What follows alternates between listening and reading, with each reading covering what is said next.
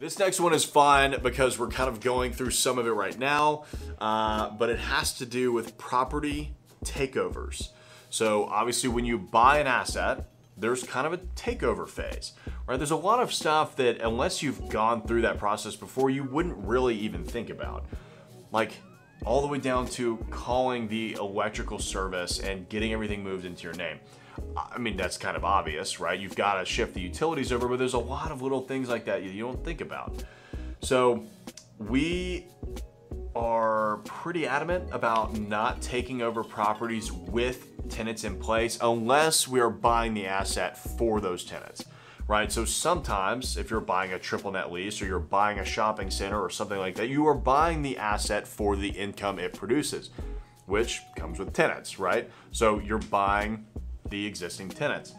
And this office building that we were sitting in now, literally the same room, the previous owner had a maintenance guy that lived on site, which for a 28,000 square foot office building is not normal. For any size office building is not normal, but this building's only 3 stories, it's tiny. So the guy's living in this office. And, you know, that's fine. We're having to deal with a bunch of weird stuff. Like he keeps smoking in his house and it's disrupting the tenants. It's not really a very pleasant situation because every time we walked into the building, it just smelled like a straight up ashtray, which is so gross to me. After we did the takeover for the building, we said, hey, I can't even remember the guy's name. We no longer need your services. You know, we'll give you a few weeks to move out. He'd already been prepped by the previous seller that of course he would have to move out.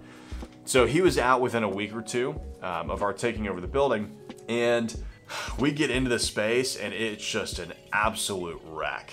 I mean, the floors were covered in just stuff like dirt, like they just hadn't been taking care of it for a while. They kind of left their pseudo kitchen and some food. So I had to get a crew in here to just completely scrub everything down because also it smelled like cigarettes. You think about these drop ceilings are basically like collectors for smells. So of course they just absorb all of that cigarette smoke. And you know, I get a call from one of the guys that's cleaning out the space for us, and which is a call I never thought that I would get, ever. He's like, hey boss, did you know that they were going to the bathroom in the closet? And I was like, I'm sorry, I don't think I've had my coffee this morning. What did you just say to me? He said, yeah, they were going to the bathroom in buckets in the closet. Which to me was just like, 1, absolutely repulsive. 2, kind of funny, like what the hell is going on? 3, the bathroom is right over there. It's like 2 doors down. So I don't know if it was laziness or what, but yeah, we had to dispose of, I guess you'd call it hazardous waste in an office building.